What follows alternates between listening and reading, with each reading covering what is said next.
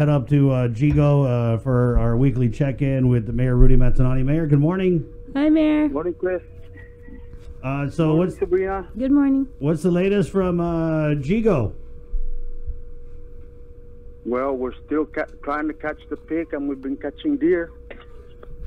And still a lot of problems about identifying,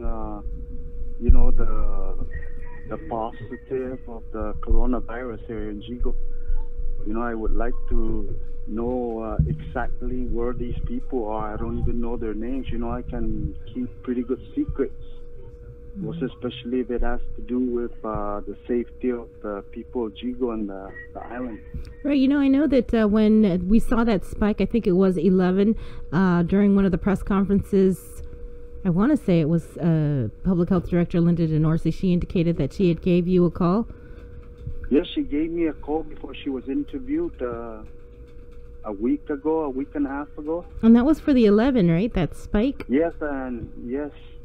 And I know it's somewhere around almost the middle of Yigo. These kind of things we don't want to really say out in the public where it's at. It's just mixed feelings on as far as the concerns of the safety of the people. Mm-hmm. But still, I think that certain leaders like the mayor should know, what's going on with their constituents, so we can do as much as possible, to keep them safe, and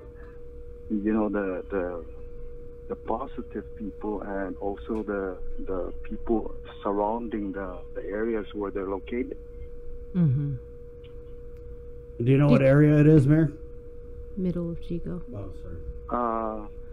Somewhere around Route 15 and Marianas Terrace. But I keep hearing that it's somewhere else, and I hope that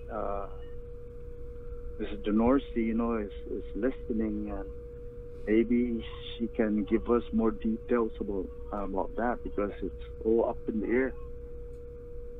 Marianas Terrace and Route 15. Okay. Yeah. Before Gajanero Road or after Gajanero Road? It's just around Gajanero Road. Then you might as well drop us the pin, Mayor. Pardon me? It always feels good, to know what really is happening. It kind of builds confidence and gives the person responsible, Mm-hmm. Did the public health director say that it was connected to any sort of a barbecue or a party? Yes, that's one of them. Mm-hmm. That's actually the one I'm talking about. Mm-hmm. Did she say it was affiliated with any religious group? No, she didn't say that. Just that there was some sort of a party that happened? What kind of party, Mayor? A barbecue. I don't even know what kind of party it was, Chris. I'm very sorry. Sometimes mayors aren't privy to those kind of information. Right. Even though I think we really should. Mm-hmm. When we get that information, we can. I'm willing to work with the authorities I need to work with, but when they keep me, out of the loop, it kind of makes it look bad for our village. When their leader don't know what's happening and where it's happening at. Mm-hmm. That was one of my concerns. When that first started, there was about maybe a month before I knew that there was the one that you're talking about, Sabrina. Mm-hmm. They don't. And like I said, in previous interviews, I hope that they got a trick up their sleeves, and I hope that the people that are involved are safe with those kind of whatever you want to call it, those kind of secured techniques. So the former mayor of Yigo, Bob Lizama, I thought he was like the the liaison with the governor's office and the mayor's council of Guam. You haven't been able to check him and ask him, hey, what's up? Can you get the governor to be a little more transparent here? You know, he comes to before the COVID-19. He's always in the meetings, and Sabrina, I hate to say this, that's his job. He's supposed to let everybody know that should know. And I know Bob, and he knows that I should know, but he doesn't give me a call, or at least if he doesn't want to talk to me, call the office and let the office know. And maybe give me a number, and I'll call and I'll try to find out myself. Yeah, Mayor, this is something that a lot of your colleagues on the Mayor's Council have been complaining about since the start of COVID.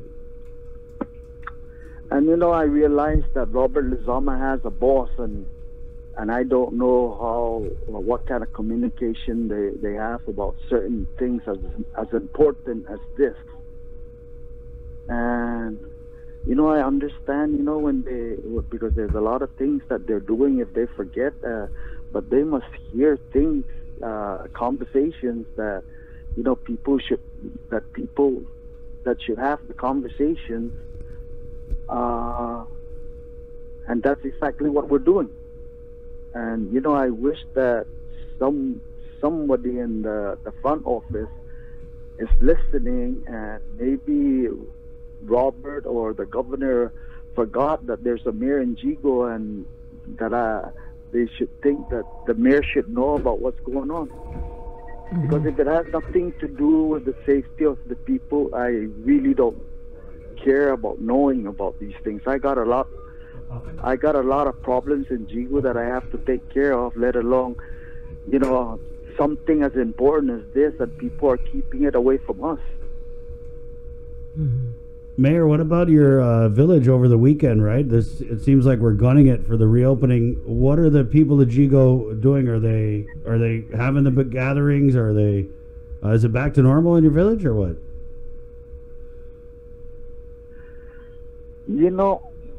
It looks that way, but Chris, Sabrina, I want to emphasize the importance about this animal that's roaming around the island.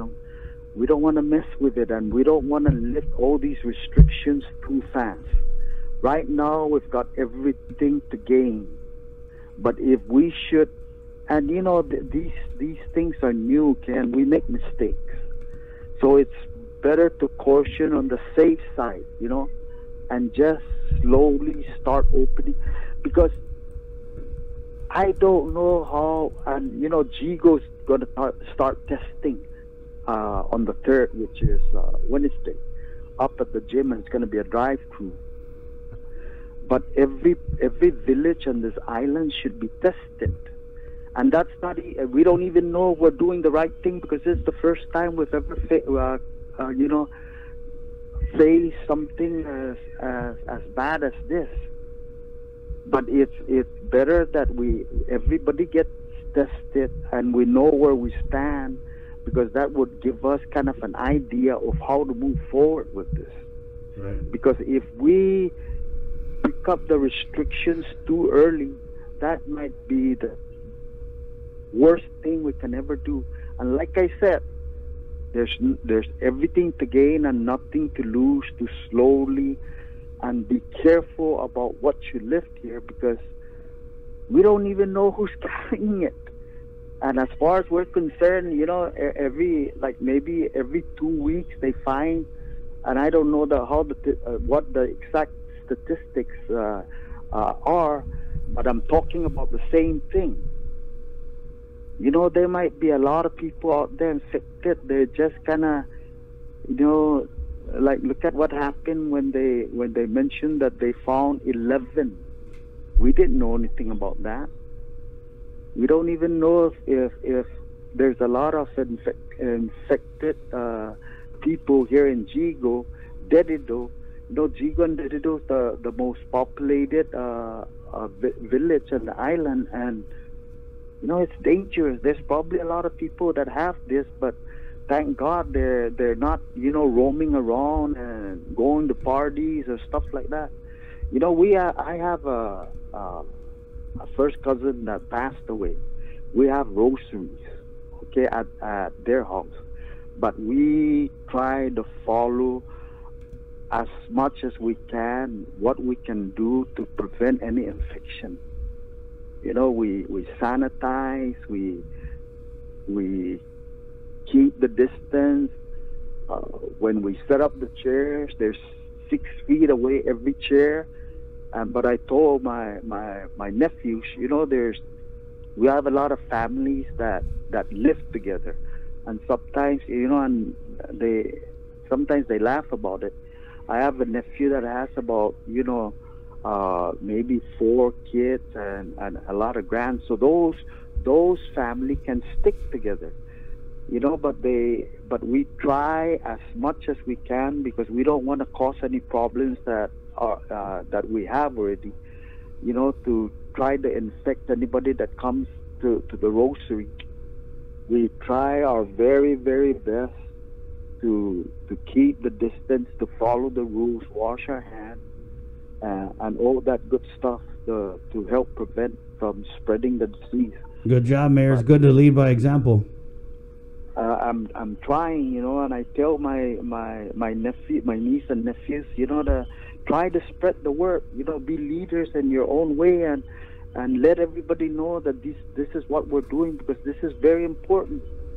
You know, we're not messing around with something that we can see. We're messing around with something that is going around, and we don't know if they're right next to us. So we have to do our part and try to be safe because of everybody that we care for. Right on. So your message, Mayor: be safe, be careful, observe the distance, and wash your hands. Right? Yes. Okay. And, you know, always ask questions, because, you know, I know a lot of things about this, but I keep asking questions, you know, to better my knowledge and to better, you know, lead the people in the village of Yigo and the whole island, for that matter. Yeah, hey, asking questions, that's kind of what we do, Mayor. Thank you. Yes, thank you. And if there's anything, Chris, that you know that I don't know, please just call me up anytime. If there's anything that I know that you don't know, I'll be sure to let you know. We'll you know, for the benefit of the whole island, we will share important things such Amen. as, you know, trying to conquer this animal. Right on. Thank you, Mayor.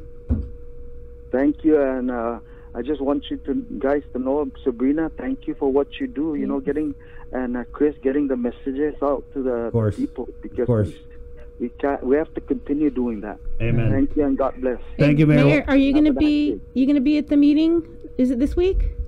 Wednesday, right? Yes. Yeah. Okay. All right. Yes. All right. Thank you, Mayor. Okay, thank you. Okay, so wash your hands. Take care. Okay. Always. All right. Yigo Mayor Rudy Matanane there, again, with an impassioned plea for more transparency from the government of Guam, specifically public health.